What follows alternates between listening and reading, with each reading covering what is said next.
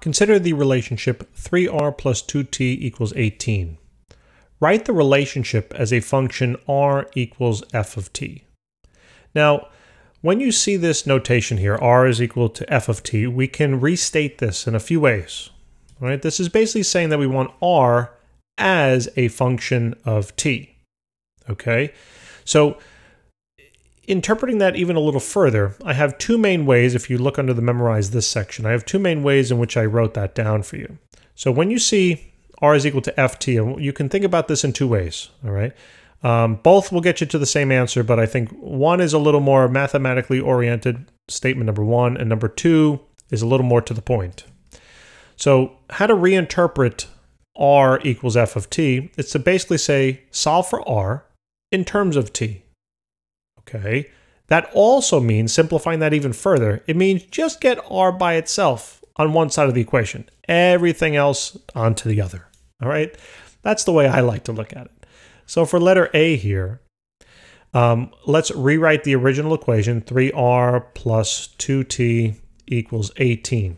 What they're asking us is solve this baby for r, get everything on over to the right-hand side. All right, so the first thing is to solve this for r, I got to subtract the 2t on over to the right-hand side, right? So this would then be 3r is equal to now 18 minus 2t. Okay, and then get r by itself. I can just divide out the 3, right? So we have r is equal to now 18 minus 2t all over 3. This is a valid answer. You can leave it at that. If you wanted, you could also factor out a 2, between the two terms in the numerator. So I'll just write that answer out as well. It would be the same thing as writing 2 times then 9 minus t all over 3. Either answer is acceptable. Okay, they're both pretty well simplified. This is really a little more simplified, but so that's all, right? So this is the mathematical relationship. Okay, this would be solving r in terms of t. So that should take care of letter A. All right, let's take a look at now letter B. So letter B says to evaluate f of -3.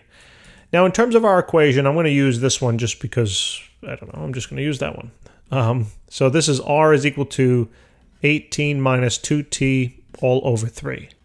Now you might say, evaluate f of -3. So I've seen this before, and basically what I do is I look for f of t, because there's no x in the problem, it's just t this time.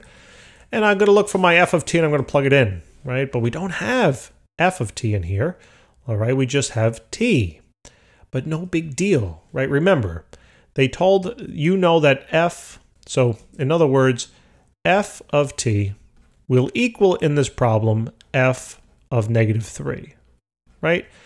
What is consistent amongst the left and the right-hand sides of this equation? Well, I noticed that whatever t was here is t also on the right-hand side. Well, if that's the case, then I know that t is really going to be -3 in this problem for letter B. So that being the case, anywhere I see t in this equation, I can simply just plug in -3 for it. And then we can solve, all right? That's all that it's asking. I know it's a little confusing, there's not a lot of words, but that's where the practice comes in. All right, the practice is in seeing problems done, how to reinterpret them, and just doing a whole bunch of practice. There's no magic to it. All right, 18. Now this is plus 6 all over 3. Right, simplifying this on out in the numerator is 24 over 3, and that works out to be 8. All right, so r is equal to 8 for letter B. Finishing this problem on out, letter C, it says solve now f of t equals 2. Okay, so in other words, how to interpret this now is we know what the function's value is. We know that this is going to be equal to 2. Okay? So this whole entire function of t, which is this whole thing, is going to now be equal to 2. Okay? So what that means is this whole function here will be equal to 2. So instead, so here I'm going to write r is equal to 18. I'm going to rewrite it again, minus 2t all over 3. Okay. So now I can rewrite this again. I can rewrite this instead of writing r. I could write this as f of t is equal to 18 minus 2t all over 3. That might make it make a little more sense. These two are equivalent because r is a function of t. So that being the case, all right, meaning that, what does that mean? That means that the r value is dependent on what t is. That's what it means to be a function of t. All right, so r is a function of t because r's value here is dependent on the value of t. Whatever t is, that will determine what r is. All right, that's what it means to be a function. So now again, if we notice, if you look at it in this context, which I'm actually going to take this and write it below here, this problem is approached very similarly now. So now we know f of t is equal to 2, and therefore here's f of t, so I can plug in 2 there, right? And what's left now is going to be my t variable. So my job is to solve for t now, all right? Put this over 1 and you can do a cross multiplication. So it's 2 times 3, which would be 6, equals 1 times this whole thing, which is going to be itself, so 18 minus 2t. Solve this for t by bringing the 2t on over to the left-hand side. Let me give myself a little more space.